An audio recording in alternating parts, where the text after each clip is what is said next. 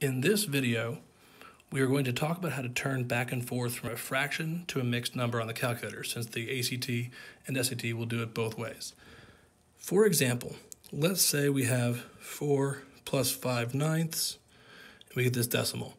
Now we know from before that math frac is the most important function, most underutilized function on the calculator for most students. You hit math, and the very first function there, boom, gives you 41/9. Now let's say we didn't know that it was 4 and 5/9 already.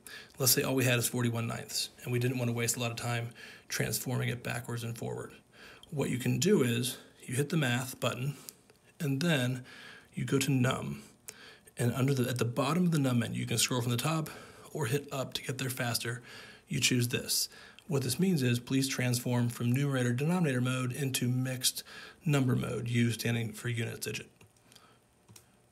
It turns back and forth. You can keep hitting enter, it turns it back and forth. So if you are incredibly slow or worried about transforming mixed numbers from fractions, then you can use this.